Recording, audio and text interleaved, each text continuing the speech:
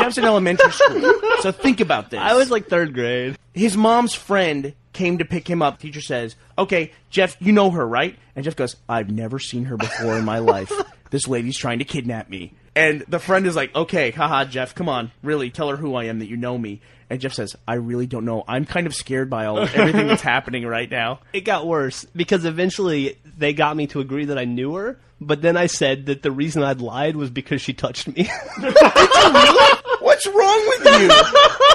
Hello, ladies and gentlemen. We're coming to you today from the Zeppelin races. There's this barbecue place in Kirkland called Dixie's Barbecue, and they have a special hot sauce that they call the Man. And the owner will walk around with a little saucepan filled with the Man, and he'll ask all the patrons, You want to meet the man? And if you haven't met the Man, he'll get a toothpick and dip like a tiny little 1/10 of a drop on the tip of the toothpick and say, here, try it. And it's the hottest thing you've ever eaten in your life. It's no joke. That toothpick can ruin your entire day. And then there's all these newspaper articles on the wall. And some of these articles look like they're from 1965 because they're so old. But the dude and the pan are in the photos, and they look exactly the same. Dateline Mount Fuji. I'm going to tell you something else my brother did to me that was torturous. I'm in the driveway of our house. I go, look how close my finger is to my thumb, but they're not touching. And he goes, don't move.